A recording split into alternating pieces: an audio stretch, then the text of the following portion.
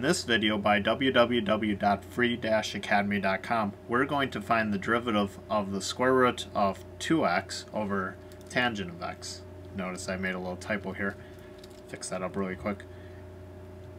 And the logical way of going about this is to use the quotient rule. So that's what we're going to be doing. Notice though, 1 over tangent of x is cotangent of x, so we could solve this problem using the product rule as well. But I don't have the derivative of cotangent handy for me, so I'm just going to use the quotient rule. But that's what we're practicing anyway, so that'll be fine. By convention, our f of x is the top, so that's square root of 2x. And our g of x is on the bottom. That's tangent of x. Now we're going to need the derivative of both functions, and then we can just plug them straight into our equation.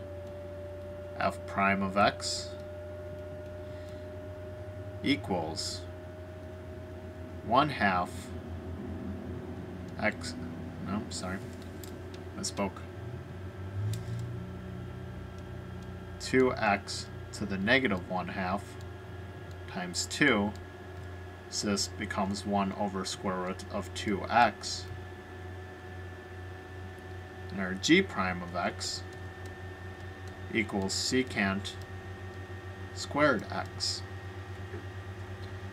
Now that we have that, we can put everything into its appropriate spot of the quotient rule, and we will have our derivative. So low d high, which is g times the derivative of f of x, equals tangent of x over the square root of 2x. This is minus high d low, which will be square root of 2x times the derivative of g of x, which is secant squared x. And this is all over the bottom squared, tangent squared x.